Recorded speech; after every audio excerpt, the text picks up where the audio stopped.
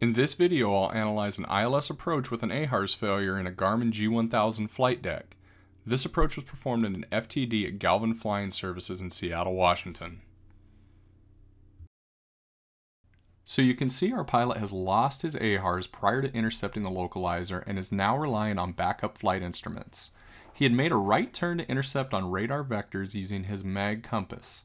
As you can see, he's flown through the localizer slightly and is now left of course. He is also nearing the final approach fix and glide slope intercept. This is a very busy time in a stressful situation. Let's slow things down and think this through step by step. First off, our pilot does have a few things going his way. Airspeed is nailed and aircraft configuration is very stable at this point. He's coming up on the final approach fix and glide slope intercept. This is where all your training on flying by the numbers comes in handy. You want to have a good understanding of how your power settings and aircraft configuration equate to descent rate and airspeed. So in this case, he's setting his power, his pitch, and his flaps to give him roughly a 500 foot per minute descent at 90 knots. Now remember, these change aircraft to aircraft and vary with configurations such as gear and flaps, so know them well for your airplane.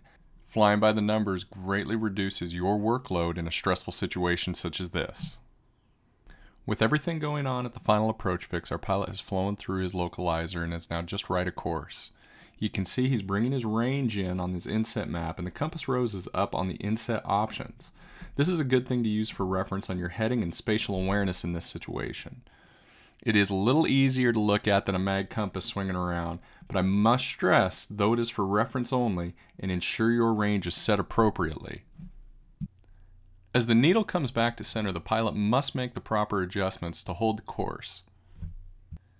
These adjustments should be small turns, 5 degrees or less, for less than a second. Level the wings, see what the aircraft is doing, see what the needle is doing, and then continue to make small adjustments. Remember, 5 degrees or less. The consequences of chasing a sensitive needle with increased bank angle here are serious. Without your primary attitude indicator and relying on your scan to your backup attitude indicator, it is incredibly easy to put yourself into an unusual attitude. We know at such a low altitude of 1,500 feet, at this point, your odds of recovery before you hit the ground are very, very slim. To summarize, if you're right or left of course, small turns, level the wings, assess, and make the adjustments as necessary. Just stay calm in this situation. Our pilot's about 1,000 feet above minimums here and doing his normal callouts. He's got a real good grasp on his localizer now and has been just a touch high on the glide slope the entire way down. That's probably due to a little bit of fixation on that localizer. You really want to keep your scan moving the entire way. It's incredibly important to practice this in your normal routines and normal flights. Since our pilot's proficient at flying by the numbers, getting that glide slope back is fairly easy for him. He just has to make a small power adjustment. Usually an inch of manifold pressure or less will do the trick.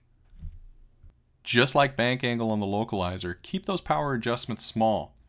Jockeying the throttle back and forth will generally create an unstable approach. As we pass through about 800 feet, our pilot breaks out and has the approach lights in sight. He must maintain concentration though and keep flying that stable approach. Any miscue on the power or configuration of the aircraft can put him back in the clouds in a potentially dangerous situation. Ensure all landing checklists are complete and keep things as normal as possible. Give yourself a big pat on the back when you're off the runway. This pilot did a great job, minus a couple small miscues, but given the situation, I think everything worked out pretty well. For more information on Evolution Aviators, please see our website at www.flyevolution.com.